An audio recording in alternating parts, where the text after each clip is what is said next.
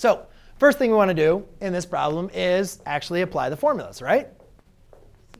Yep. So I'm actually going to do it above because I want a little more space. So by applying the formulas here, I have sine of x, cosine of pi halves, plus cosine of x, sine of pi halves. Then I got to subtract. But again, here's where it becomes important. Use parentheses. I cannot tell you how many times students make a mistake when they see a problem like this.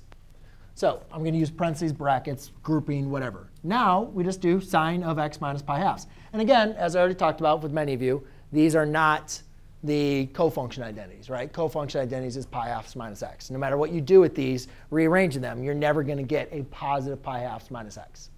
So that's why we have to use our formulas. So by using the difference formula here, I get sine of x cosine of pi halves minus cosine of x sine of pi halves.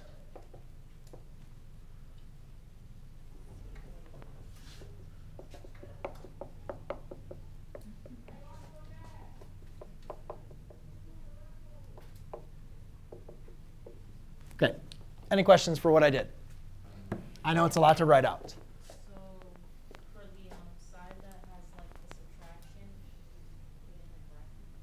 Yes, because you're not just you're subtracting this. See how it's one quantity here?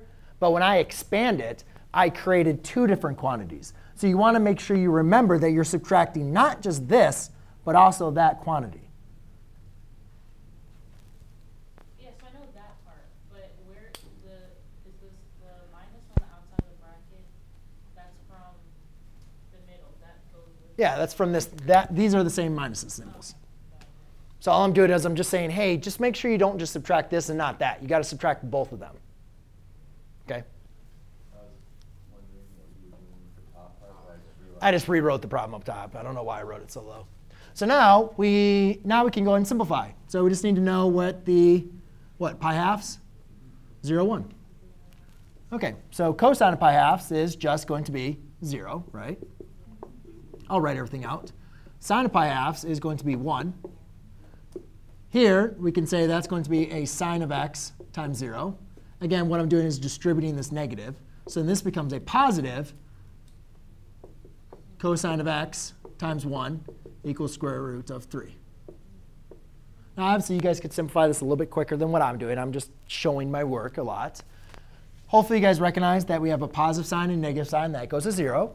So therefore, cosine of x plus. And again, if you guys didn't use parentheses, and you got a negative, then you'd have 0 equals square root of 3. And you'd recognize there's no solution. Something was wrong, right? That's what I'm saying. You have to subtract the negative. That's why that's a positive, right? That's why we use parentheses, because you have to distribute that negative. So once you distribute the negative, it becomes Positive. Now I can combine these. 2 cosine of x equals the square root of 3.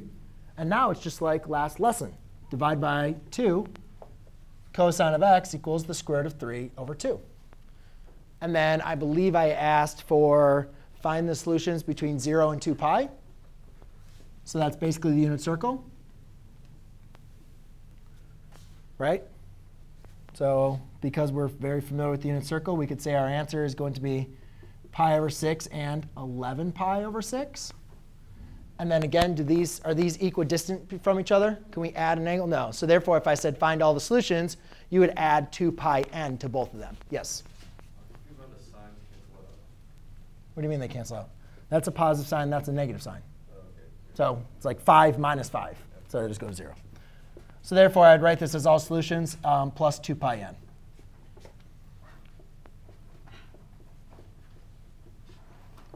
And again, I could ask for both. I could ask for 1, right? So just make sure you guys read the directions on that.